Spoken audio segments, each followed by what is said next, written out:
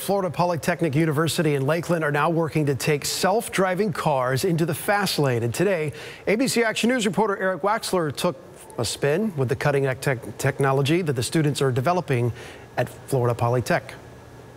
Technically, it's first test run. Professor A.J. Alnaser is turning this tricked-out Ford Fusion by moving his head.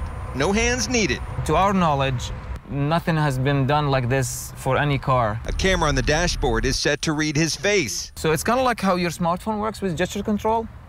And it's meant to be a solution for disabilities. I personally have a friend with a disability, and I know the solution like this would have made his life a whole lot easier.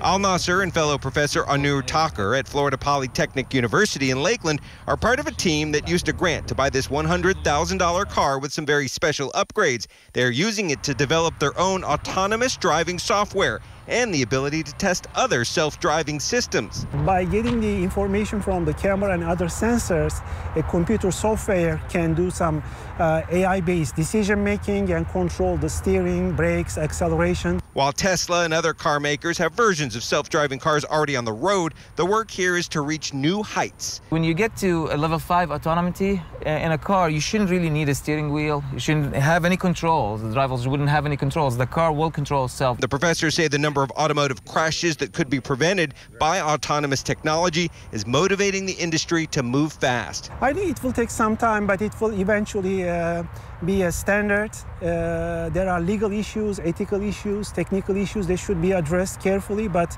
eventually we are going into that direction, yes. Yeah. It's a safer driving experience. It's safe for everybody.